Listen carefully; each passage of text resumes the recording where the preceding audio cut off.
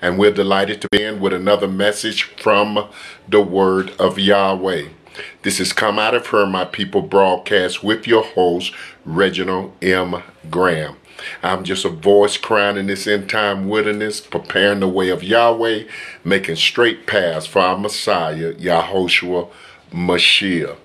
Ladies and gentlemen, the Bible tells us in the book of Matthew chapter 24 and verse 14, this gospel of the kingdom shall be preached in all the world for a witness to all nations, and then shall the end come. Well, ladies and gentlemen, that verse is being fulfilled in your very ears on this day. Well, ladies and gentlemen, I want to warn you, ladies and gentlemen, we bring the truth raw and uncut.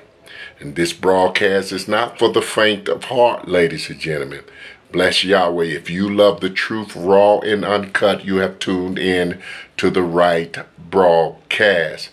We don't beat around the bushes. We don't tiptoe through the tulips. We let the chips fall where they may, and we do not apologize for declaring the truth. Well, ladies and gentlemen, we're going to get right into our video on this day. The Messiah Christians embrace today is not the biblical Messiah, Yahushua Mashiach. The Messiah that Christians embrace today is totally different from the Messiah we read about in the Bible. The Christian Messiah is as different as night and day from the biblical Messiah. The biblical Messiah, Yahushua Mashiach, addressed sin and taught us that sinners will go to hell if they don't repent. And John chapter 8 gives us the account of a woman taken in the very act of adultery. Yahushua forgave the woman. However, Yahushua said unto the woman, "Neither do I condemn thee. Go and sin no more." Yahushua did not give people a license to sin. He told the woman, "Go and sin no more." The Christian Jesus have given men and women a license to sin. The Christian Messiah doesn't mention repentance at all. You can live like a devil. The man that had an infirmity 38 years that laid at the pool of Bethesda, Yahushua healed this man from his infirmity. But in John 5 and 14, it declares, afterwards Yahushua findeth him in the temple and said unto him, "Behold, thou art made whole. Sin no more, lest a worse thing come unto thee."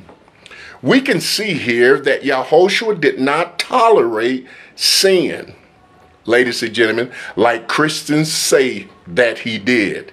Yahushua told the man that was healed of his infirmity, "Sin no more, lest a worse thing come unto thee." In other words, Yahushua said unto him, if you think your infirmity is bad now, if you continue to sin, your health condition will be worse than it is now. The only thing that could have been worse than his condition was death. This man laid on a bed for 38 years. That had to be very miserable. The biblical Messiah, Yahushua Mashiach, preached repentance. Luke 13 verses 2 through 3 declares, "And Yahushua answering said unto them, Suppose ye that these Galileans were sinners above all the Galileans, because they suffered such things? I tell you, nay.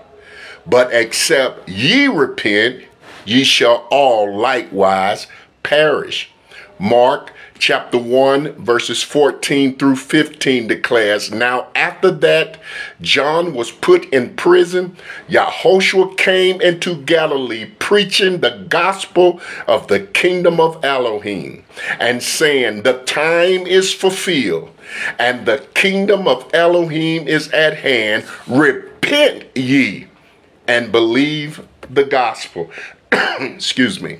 We find in the Gospels, the Bible tells us that Yahushua went forth preaching, repent, for the kingdom of heaven is at hand. Yahushua, the true biblical Messiah, preached repentance. But the Christian Messiah today, he does not preach repentance. If the Christian Jesus was here today, he would be hanging out with homosexuals, sinners, ladies and gentlemen, shooting the breeze with them. Glory to Yahweh. Christians believe that homosexuals will make heaven, and their Messiah condones this vile lifestyle. The Messiah's Christians preach, rather, condones fornication, women dressing like hookers and whores, and men wearing long hair and earrings. The Christian Messiah today, ladies and gentlemen, condones eating swine flesh, catfish, crabs, lobsters, shrimps, rabbits, raccoons, clams, mussels, oysters, sharks, squid, octopus, and other unclean creatures. Christians say that Jesus cleansed these creatures for human consumption. Christians say that their Jesus changed the seventh-day Sabbath to the first day of the week, Sunday. Christians have invented their own Messiah. Apostle Paul wrote that preachers will preach another Messiah totally different from the true biblical Messiah that we read in Scripture. 2 Corinthians 11 and verse 4 declares, listen carefully, "For if he that cometh preach another Messiah, whom we have not preached, or if you receive another spirit, which you have not received, or another gospel, which you have not accepted, you might well bear with him." Ladies and gentlemen, we see here that Apostle Paul hit the nail on the head, ladies and gentlemen. He said that they will preach another Messiah, ladies and gentlemen, and they are preaching another Messiah. This Messiah that they call Jesus, ladies and gentlemen, he condones sin. You can live like a devil. You can be gay. You can be a fornicator. You can be involved in every sin imaginable, ladies and gentlemen, and still be accepted. This is another Messiah. Glory to Yahweh. Many Christian churches today have grace in their name. For an example, names like Sanctuary of Grace, Grace Baptist Church, Grace Pentecostal Church, Grace Tabernacle, Assembly of Grace, Grace Worship Center. The list goes on and on, etc. These churches are conveying a message to the world. What message are they conveying to the world? Their message is that you can live any kind of lifestyle and God's grace will cover it. And their Messiah, Jesus Christ, will accept it, ladies and gentlemen. You hear them today saying, you don't have a past here, only a future. Glory to Yahweh. This ooey, gooey, caramel, amen, Messiah that they're preaching today, ladies and gentlemen, you can live like a heathen and still make heaven. Look at the Jesus that Joel Osteen and Benny Hinn and T.D. Jakes and Jamal Bryant, ladies and gentlemen, and Rick Warren and Jesse Duplantis and Paula White and Juanita Bynum and all of these, ladies and gentlemen, false teachers. Look at the Jesus that these people are preaching. Look at the Messiah that they are teaching today, ladies and gentlemen. They name their church. They put grace in that church, in their name, the name of their church. They put grace there because they conveying a message. They want you to feel like you can come here, you can live any type of lifestyle. You won't be convicted in our ministry. You can come and you can do anything underneath the sun, and we will make you feel comfortable right at home in your sin. Ladies and gentlemen, Christians love to quote John 1:17. For the law was given by Moses, but grace and truth came by Jesus Christ. Christians believe that grace is a license to sin. They don't have a clue what grace is and what it means. Christians misconstrue grace. Romans 6 verses 1 through 2 declares, what shall we say then? Shall we continue in sin that grace may abound? Elohim forbid. How shall we that are dead to sin live any longer therein? Ladies and gentlemen, bless the name of Yahweh for the truth.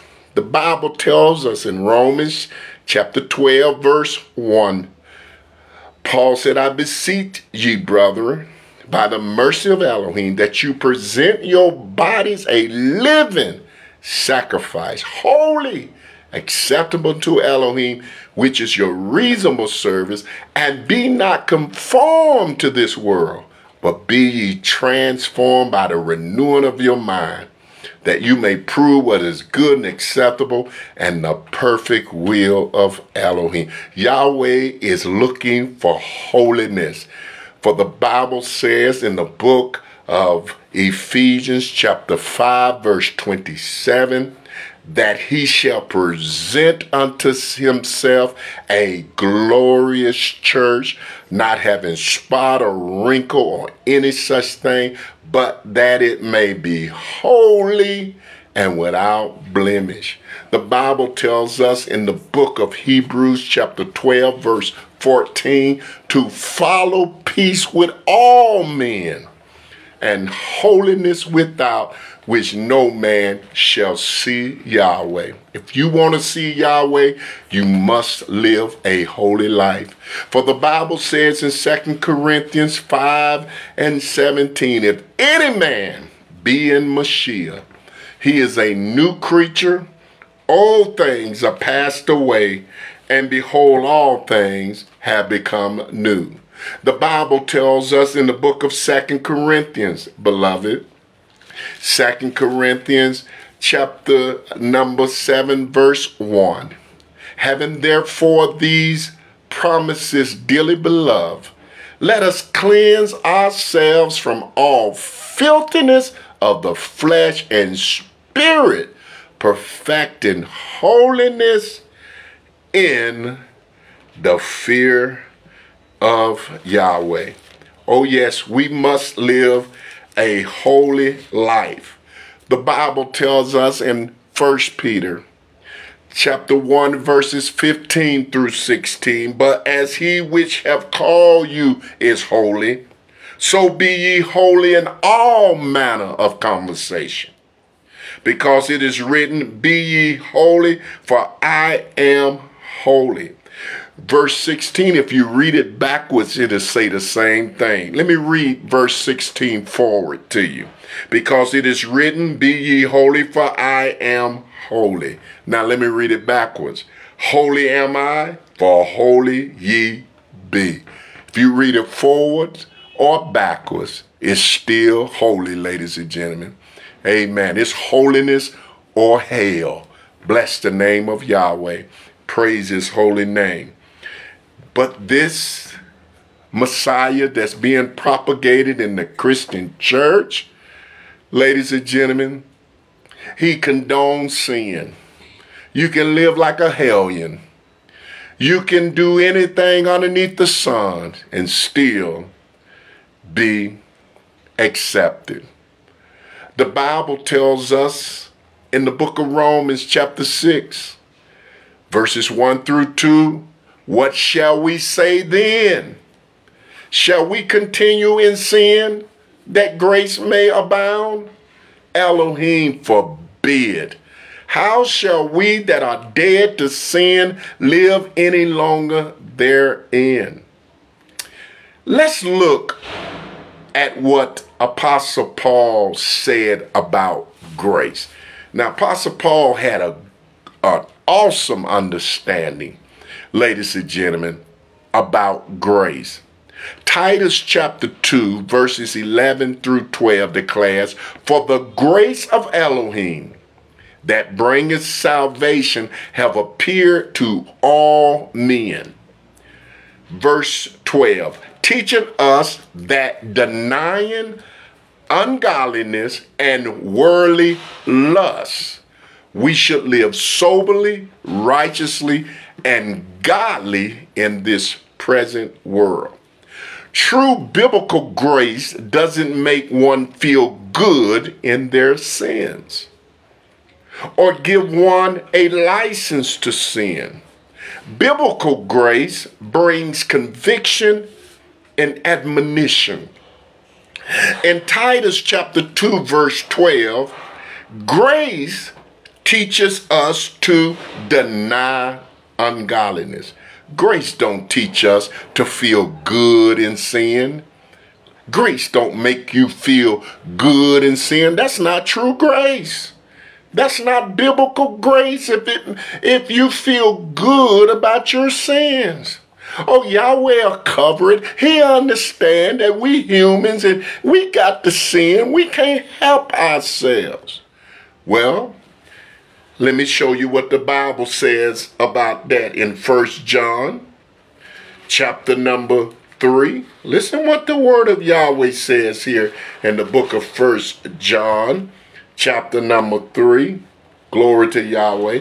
And I want to begin reading with verse 7. Little children, let no man deceive you.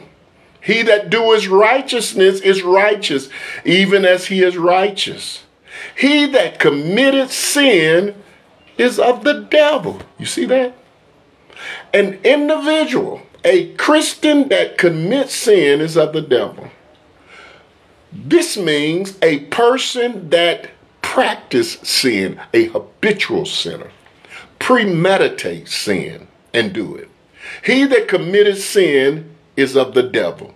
For the devil sinned from the beginning. For this purpose the Son of Elohim was manifest, that he might destroy the works of the devil. Verse 9, whosoever is born of Elohim does not commit sin. If you're born of Elohim, you don't practice sin. You are not a habitual sinner.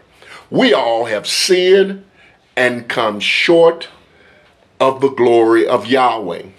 But I hate when I hear these Christians say, I'm a sinner saved by grace. Listen, if you are a sinner, you're not saved. Amen. True believers are not sinners. We're not sinners. Ladies and gentlemen, we may slip up, we may fall, A righteous man falleth 7 times and rises up again. But we're not sinners. We don't practice sin. We're not sinners saved by grace. Ladies and gentlemen, glory to Yahweh. Whosoever is born of Elohim does not commit sin, for his seed remaineth in him. And he cannot sin because he is born of Elohim. And this, the children of Elohim are manifest, and the children of the devil. Whosoever does not doeth not righteousness is not of Elohim. Neither he that loveth not his brother. My goodness, ladies and gentlemen, the word of Yahweh is right all by itself. So the Bible tells us in Titus. Now, let's get a good understanding of grace. Paul gave us a clear understanding of what grace is, because Christians misconstrue grace. I mean, they just fillet grace. They don't have a clue what grace is and what grace really means. Titus 2, verses 11 through 12 again declares, for the grace of Elohim that bringeth salvation have appeared to all men. Yahweh's grace have appeared to all of us. And look what grace does. Teaching us that denying ungodliness and worldly lust, we should live soberly, righteously, and godly in this present world. True biblical grace doesn't make one feel good in their sins or give one a license to sin. Biblical grace brings conviction and admonition. In Titus 2 and verse 12, grace teaches us to deny ungodliness and worldly lust, and grace warns us to live soberly and righteously and godly in this present world. Acts 17 and 30 declares, and the times of this ignorance Elohim winked at, but now commandeth all men everywhere to repent. Ladies and gentlemen, yes, Christians have invented their own Messiah. And this Messiah is as different than the true biblical Messiah, Yahushua Mashiach, as night and day. He is totally different, ladies and gentlemen. And Apostle Paul said in the book of 2 Corinthians 11 and 4, if anyone come preach another Messiah, which we have not preached. Yes, there are other Messiahs out there being propagated, being preached today. Then Christian pastors teach that their Messiah was rich and wealthy. They teach this. They even teach that the disciples were rich men. They liars. To try to justify their prosperity heresy. Doctrines of devils, ladies and gentlemen. One scripture that Christians and Christian pastors use to try to justify their claim that the Messiah was a rich and wealthy man is John 19 and 23. It declares in John 19 and verse 23, then the soldiers, when they had crucified Yahushua, took his garments and made 4 parts to every soldier, a part, and also his coat. Now the coat was without seam, woven from the top throughout. Many Christians today, and particular prosperity pastors, and most of the Christian pastors are prosperity pastors that preach the prosperity gospel. save because Yahushua's coat he wore was without seam, woven from the top throughout, proves that he was a rich and wealthy man. Because only rich people in Yahushua's day wore seamless garments. Can you believe that, ladies and gentlemen?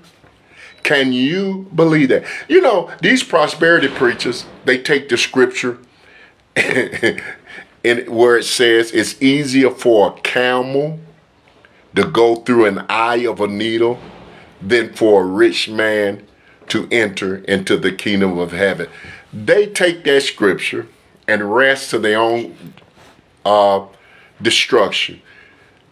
Have you heard them teach that before? You know what they teach? That the eye of a needle is a gate in Jerusalem. That the camel can get through it, but he just got to get on his knees and crawl through it. That is demonic. That is wicked, ladies and gentlemen. To justify being rich. Preachers to justify being rich. Say that eye of a needle that Yahushua mentioned was a gate in Jerusalem that the camel have to get on his knees. He can get through it, but he got to get on his knees and go through. That eye of a needle was literally a sewing needle. That's what Yahushua was talking about. The eye, the loop, the hole at the top of a sewing needle, ladies and gentlemen. But they take the scriptures and twist them all up. They twist them, ladies and gentlemen, to deceive people and justify their greed and covetousness, ladies and gentlemen. Bless the name of Yahweh. So they said because Yahushua wore a garment that was seamless, that proves he was rich. Because only rich and wealthy people wore garments that were seamless. My goodness, people do anything, ladies and gentlemen, to try to justify their wickedness and their sins. Bless the name of Yahweh for the truth. This is nonsense. The Bible tells us, let's see what the scripture, I don't know what Bible these clowns are reading, but the scripture, let's see what the scripture has to say about the true biblical Messiah, ladies and gentlemen. 2 Corinthians chapter 8, and I want to draw your attention to verse number 9. Now look what it says here. Look what it says here. 2 Corinthians 8 and verse 9. For ye know the grace of our Master Yahushua Mashiach, that though he was rich, yet for your sakes he became poor, that ye through his poverty might be rich. Now listen. The scripture says, though our Master Yahushua Mashiach was rich, he was rich. He left glory. The earth was his and the fullness thereof, and the world and they that dwelleth therein. He owned the whole world. He created it all. He was rich. He left his palace in glory, his throne, ladies and gentlemen, to come down here on planet Earth to live like a peasant, a nomad, a transit, a homeless person, ladies and gentlemen. Born in a poor family, impoverished family. Yahushua grew up in the ghetto, the slums, the hood, in Nazareth. That's what the projects was, ladies and gentlemen, where the impoverished people lived. And his dad and himself were carpenters. And carpenters in ancient time were not wealthy men, ladies and gentlemen. And that was some very hard work. You didn't have Home Depot and Lowe's to go and get your supplies, your wood and what have you. No, you had to go out there Amen. You didn't have power saws, ladies and gentlemen, gas saw. No, you had to do it manually, everything. And you had to pull those logs out of those woods with a mule or ox. Ladies, it was some grueling work. Amen. And it didn't pay much. Yahushua's earthly father, Joseph, was a carpenter, and he taught his son, Yahushua, amen, the same trade, ladies and gentlemen, the same craft. Glory to Yahweh. So Yahushua was not a rich man. He lived in poverty. His disciples, fishermen, was a low-paying job, ladies and gentlemen, very low-paying job. You didn't even have to be intelligent to be a fisherman. All you needed was some good physicality, a good back. You can pull those nets out of the water, ladies and gentlemen. You didn't have to be an intelligent individual. Glory to Yahweh. They were blue-collar jobs. Amen. Blue-collar jobs. I mean, bottom, ladies and gentlemen, of the blue class, ladies and gentlemen. Now, Yahushua, though he was rich, Scripture said he became poor, that through his poverty, he lived in poverty, that we might become rich in Elohim, rich spiritually, not rich in houses and lands and wealth and all of these things, ladies and gentlemen. Rich spiritually. Bless the name of Yahweh. Listen, Yahushua, he was buried in a borrowed tomb. Didn't even have his own tomb.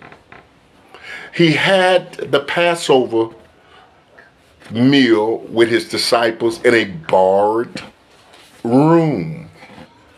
He was buried in a borrowed tomb, and he borrowed a room to have his Passover, amen, meal with his disciples.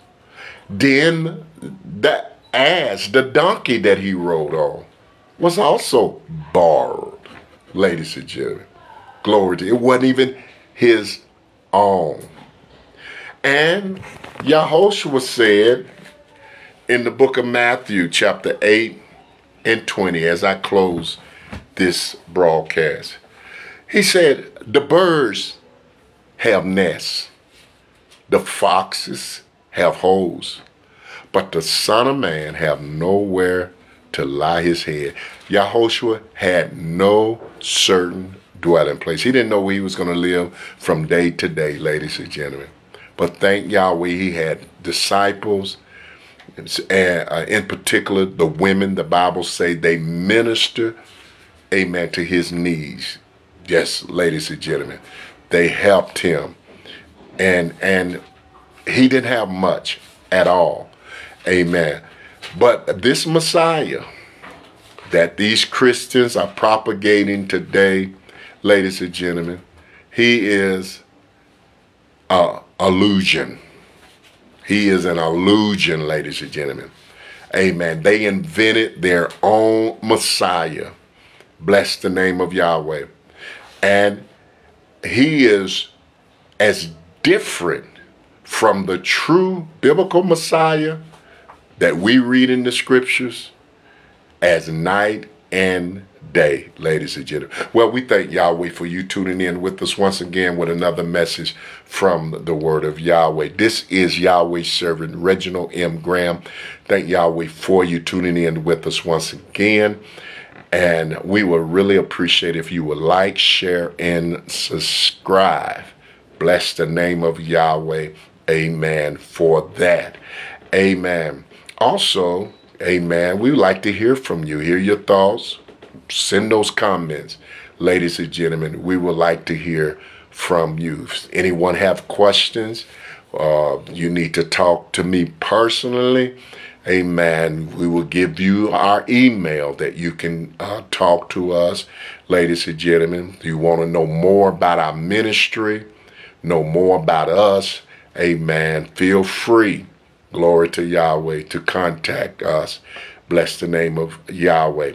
Well, we thank Yahweh for you all. We thank Yahweh for all our followers, all our friends, ladies and gentlemen, all those that are affiliated with this ministry, this voice of truth in the earth, ladies and gentlemen, a voice crying in this end time wilderness, ladies and gentlemen, preparing the way of Yahweh. We thank Yahweh for each and every one of you. And may Yahweh continue to bless you and yours, amen, until we see you again. Yahweh bless you and keep you. Amen. Shalom. Shalom.